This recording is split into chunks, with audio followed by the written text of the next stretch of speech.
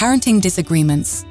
Parenting is a rewarding but challenging aspect of many relationships, and disagreements over how to raise children can strain even the strongest couples.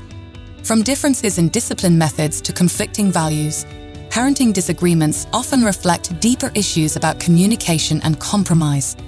Dr. John Gottman emphasizes that the way parents argue over their children has a lasting effect on the children's emotional and psychological well-being, making it critical to resolve parenting conflicts in a healthy way.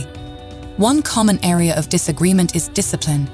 Some parents may lean toward more authoritative approaches, while others may prefer permissive or gentle parenting styles. These differences often stem from each partner's upbringing and personal values. Therapy can help couples explore where their parenting philosophies come from and find common ground. As child psychologist, Dr. Laura Markham suggests, the goal isn't to win the parenting argument, but to find a solution that supports the child's emotional needs while respecting both parents' perspectives. Couples therapy often involves working on compromise and cooperation.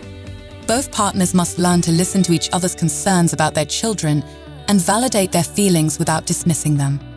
As Dr. Gottman advises, use the speaker-listener technique to discuss your parenting disagreements.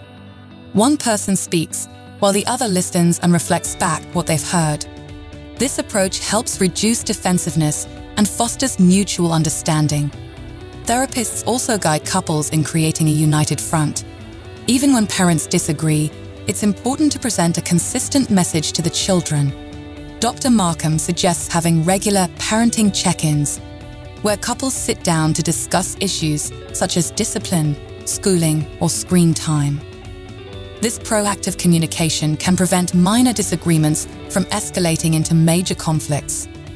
Ultimately, parenting disagreements are normal, but with the help of therapy, couples can learn to work as a team and make decisions that benefit both their relationship and their children.